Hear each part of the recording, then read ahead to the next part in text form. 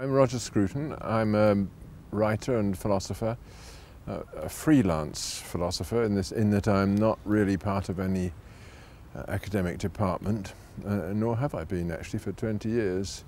My interests are really, I suppose, books and literature and making sense of the world through writing about it.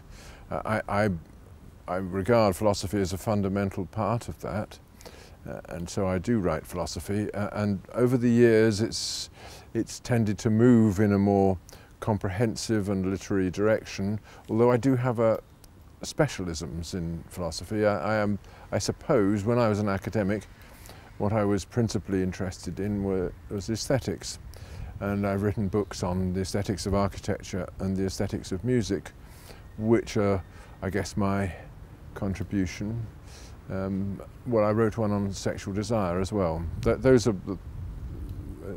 in those areas which are often regarded as marginal by the profession, and it's one reason why I was never happy in the profession. After all, being marginal in the life that you've chosen is not ideal.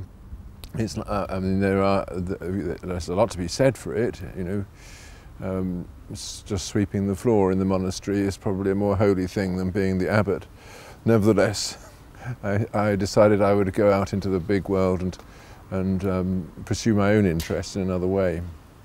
A special divine action implies something about the world which you don't have to believe to be true in order to flourish as a human being. That's my view.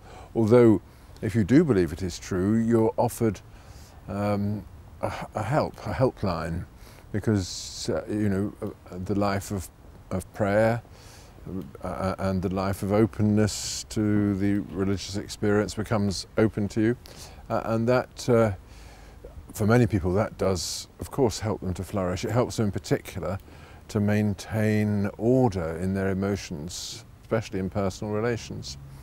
The art of flourishing without those sort of metaphysical beliefs is not an easy one, although it has to be said that Aristotle in the Nicomachean Ethics doesn't make any particular reference to the religious life, but he does give you very strong arguments for the cultivation of virtue, even if it's perhaps too late by the time you've met these arguments.